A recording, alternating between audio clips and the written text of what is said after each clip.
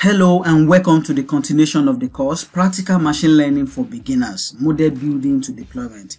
This is the third approach or framework we are using to deploy our model. We've deployed the use case here using Flask framework. We've also done the same thing using Streamlit, and in this video we focus on FastAPI. So before I even talk about FastAPI, let's check our folder. This is our project folder. We have our data, the Pico model and the rest. In case you are not part of this, you can check previous video where we work with this thing. We trained our model, we did everything that needs to be done up to the point that we have now. Alright, and also our Visual Studio Code here, which we use. Okay, what you can see on the screen right now is the last lines of code for Streamlit app. As you can see here, less than 30 lines of codes. This will also be very fewer than this 27. All right, so let's go and check what do we have here. FastAPI framework is a very high performance and it's easy to learn. It's just one of those frameworks you can use to service your code. Not necessarily machine learning alone. Any application you build, even with Python, you can use this to service them. All right, and of course we'll be needing UVCon as well. UVCon is just more or less the backend server that helps us to keep in check whenever the application is running the server, the backend. That is more or less what UVCon will do. Both of them can easily be installed using pip install, or if you want to use Conda, you can try the Conda approach. You just search for it, you see, even on this documentation page. I'm going to also include the link to all this documentation in the video description section for you to read more about them. Right, let's dive in now and create the solution. Yeah, let's deploy using FastAPI. The first thing to do is to create a file, a Python file within Visual Studio Code in my project folder. So I'm going to click on this new file and call it ml FastAPI, ml-fastapi.py, making it a Python file, which I have right here. And what I'm going to do right away is to import the libraries that I need to use. So I'm going to say from FastAPI import FastAPI. I will need this. Remember I talked about UVCon. I'm going to import UVCon. I'm also going to import Pico because the model is pickled already. Import Pico so that I can use it to unwrap the model. So defining an application here is similar to Flask, where you're able to just define app. For example, app equals to, I'm going to just initialize by saying FastAPI. That is all. But I might want to also run debug, so I can say debug equals to true so that I can help me debug and capture that. After this, when it comes to routing, creating a route is similar to that of FastAPI, Flask as well. We start with @ symbol. What is the name of the app? Which is this app dot what function. There are different call methods that it can take. I'm going to use get. You can use get, you can use put, but you use get because it's the commonly used one. Then I have this home directory, which is more or less the home directory. So within this home directory, what do we want to do? I want to define a function which I'm going to call home. And what should the function do? It should return something. So when you get there, it should return something, and we will define this as a dictionary. So I'm going to put it here, text. Dictionary is key and value. So the text is dictionary. The key is text, and the text itself is going to be the value. Which is car pricing, prediction solution. That is it. Car pricing prediction solution. That is it. Alright, so it will return this. With what we have here, our model is working.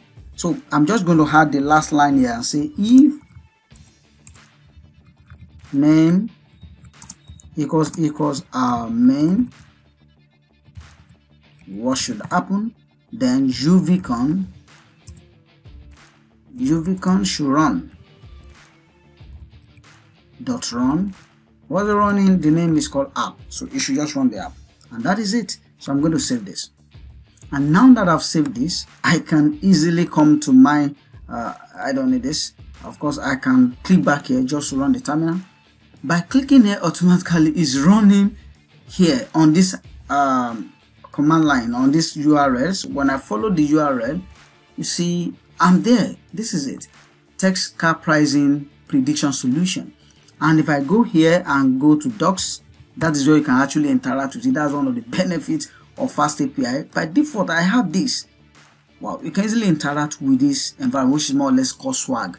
Before it used to be Open API now, which is used to call Swagger, but now it's Open API. So let's go back and edit this so we can see it's quite working. Just for us to come back here and define the route to our application, which is the model itself. So let's define another route. I'm going to call this app dot, it's going to be get as well, but the route here will be predict.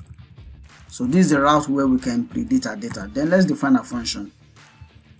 Define my function here would be predict. So when you define a function, you need to set the parameters that you want to use. So those are the callable parameters that you need to provide before that thing can run. Here we didn't provide any parameter to home. That is why it could run this. If it needs a parameter, we ought to supply before it can run, because that should be an input. But here I'm going to set all the variables we need so that our model can make a prediction. So even though you have to set it in value, key value, I'm going to put first is year, and I'm going to say, okay, define the data type string, either string or numeric, all will work for our model because of the way we built it. Then the next is present price underscore price. This as well is str string. Everything is string. So I'm going to fast forward this and type for all other variables that we need in our model. All right, I am done doing this, so I just have to put my colon here because I'm defining a function here, and press enter key so that can bring me to a new line, okay, which I am right now. All right, so the next thing for here is to a model. So I'm going to type pick model, excuse me, model. I'm creating a variable for model. I want to import my model now. Model equals to pickle. This one I'm calling pickle.load now, and I'm going to make it open. What am I opening up? I'm opening up the directory where I have my model, and that is easy and straightforward. I'm going to go back here, click on this link, copy the directory here, come back to paste it here. Of course, I'm going to put quote around it. Here's my directory code around it, and code around it. And I'm going to change this backward slash to forward slash, because that is the directory where the code is saved. You can define the paths, by default, but I'm just using this. Then I'm going to put this forward slash again and tell the name of that particular pickle file, which is random underscore forest underscore model dot pkl. Okay, that way I have defined the model. Okay, there needs to be indentation here. I think that is why this is bringing error. All right, so I have this, and the next thing to do here, since I already import it, I need to create a variable, say make prediction. This is my make prediction variable. And what is that variable doing? It's going to call on model.predict. So model.predict, I'm going to pass in all the variables that I've collected here. So for example, year, in that same order, I'm going to pass in year, present. So I'm going to be fast with it as well. Let me fast forward this. All right, I'm done with this. So the next thing here is the output of this particular thing. I'm going to create another variable called output equals to, I just want to round off the output to the nearest 2 decimal places. So output here, which is make prediction, that's make prediction. So index to the first guide there, comma 2 decimal places. So should put it to 2 decimal places, and after that then return, the usual code, return in a dictionary format. Now what are you returning here? A text called you can sell your car for, use this and come here dot format, open this bracket and put output here because that's the last value coming from there, output. All right, so we are actually done. Less than 27 lines of code, except all these different lines. I'm going to save this. This thing saves automatically. As I click on Ctrl S to save, the model is refreshed. So if I go back to my browser and reload from this same docs, okay, I think that is why this is not served. It is not served with UVCon. I'm not sure. I only okay. So that's the advantage. So I'm just going to come here and stop this and use UVCon. UVCon. I'm going to type what is the name of the file itself. ML FastAPI. What's the name of the app? Which is app. This hyphen then reload. Reload means it automatically load like a server. So this way, yeah, it's running now, and this will keep refreshing and reloading. If I go back to that same link now and reload this, you see we now have the other part of which is the predict side. When I click on predict, you see all the parameters are here. They are required. If there's anyone that is optional, there's a way you can set them to be optional. All these guys are required. If I need to test them, I will just click on try it out, and here I can then put a car, maybe 2020, or what is the present price? The price is $5,000 US, kilometer driven on 100,000.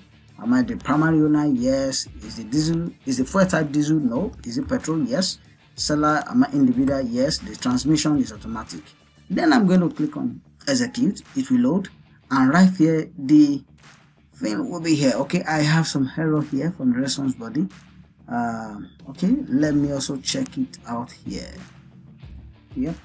Okay, I made a mistake. I need to declare the type here. Okay, what type of load am I opening? I want to put it in a mode. What mode am I opening the Pico file? Read binary. You can make it write binary. That's when you want to open it also, that I can write object into that file. But here I'm not writing object to it. The file is there. I just want to read object from it. So I'm going to save. Now, you can see this guy now is automatically refreshing and restarting the app. That's the advantage of that command we use to reload. Okay, application startup complete. I can go back. If I execute again now, it should work. Okay, I guess okay, so it's working now. It's done, and you can see you can sell your car for $4,288.45.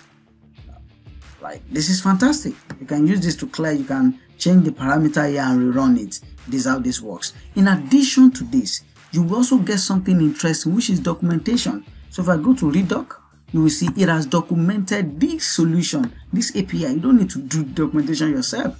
You see all the different routes that you have there. The home, it has nothing. But the predict route has all these parameters, which are string. These are them. These are the parameters. This is the successful response that is possible, and validation error that is possible. I mean, if you write something very long, it will be interesting to see how this less than 27 lines of codes actually get you not just a working solution, which you can get from the docs. So if I go to docs, you can interact with this API right here, and you also have an API that documents that you can also access through an API. All these are there to enjoy, right? So remember, the whole concept is just to show you what is possible. That's why we are using several frameworks to deploy solutions. I will encourage you to take it off from there to read more about these frameworks by checking the different documentation links, right? Thank you and bye.